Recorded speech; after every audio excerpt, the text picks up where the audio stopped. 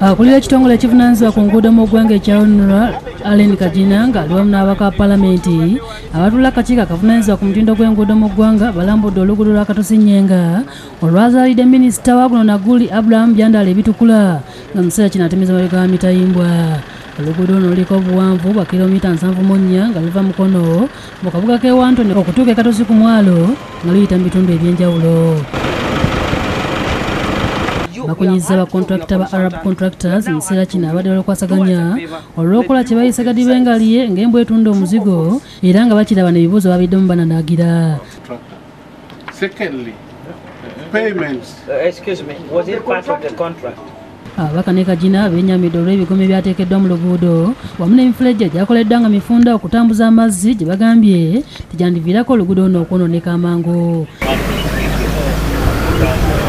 Bategeeza nti n'omulimu gutambula akasoobo ddala ate nga n'abawaayibwa kontrakiti balemeddwa okuliyirira bannannyini ttaka eryayisibwamu oluguudo. The only thing I think that we have slight concerns about is compensation. That's the only thing that is worrying us right now because of identification of the remaining PAPs. And also payment, I can assure you that now we have the money.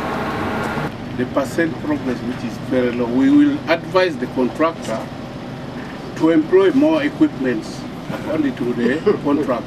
Kyokka bakola oluguudo ku ky'okuliyirira abantu beekwasiza gavumenti okulwawo okubawa ssente nga nabeeza okusasula abantu balina gye bagenda kuzijja.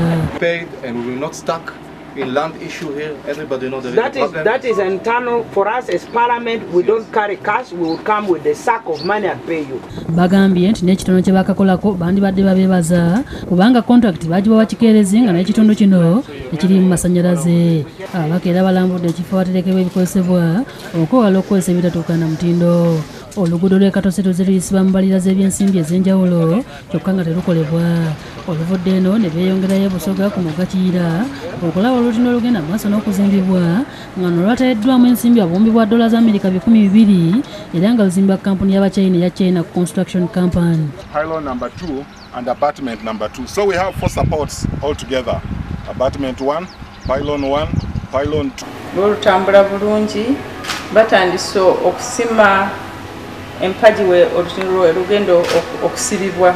Mukyala Kagina ategeezezza nti bo ng'ekitongole ky'enguudo tebalina buzibu na ssente era nga bwe kinaaba gavumenti erwawo okuzibawa bajja kukikolako. So tulina okulaba naffe nti tetubalekerera emirimu, tulina okuba supervisinga omulimu gugwe nga bwe twagutandika. Peace Navuga yakusakidde eggulire eno ku lwa Bukedde TV.